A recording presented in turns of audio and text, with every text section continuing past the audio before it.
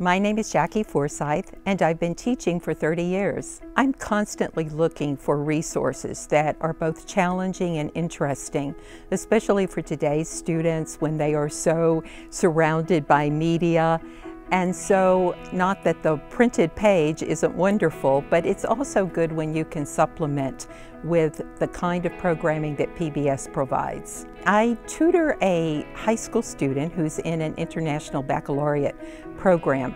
He's very interested in art, but at the same time he has some misgivings about his ability and whether other people will like what he produces. I had seen the Art 21 series, Art in the 21st Century.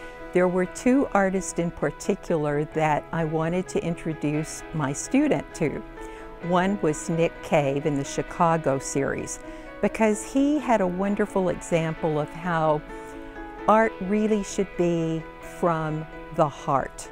And it shouldn't matter how other people are going to respond to it in terms of how much they like it. Art 21 in particular provided benefit to me as an educator because I was able to use it as a sense of inspiration and example to a student who has artistic talent but was feeling a little bit insecure about his ability to produce something of worth and merit. I've been watching KLRU and PBS for many, many years. I've used it not only with my students, but also with my own children.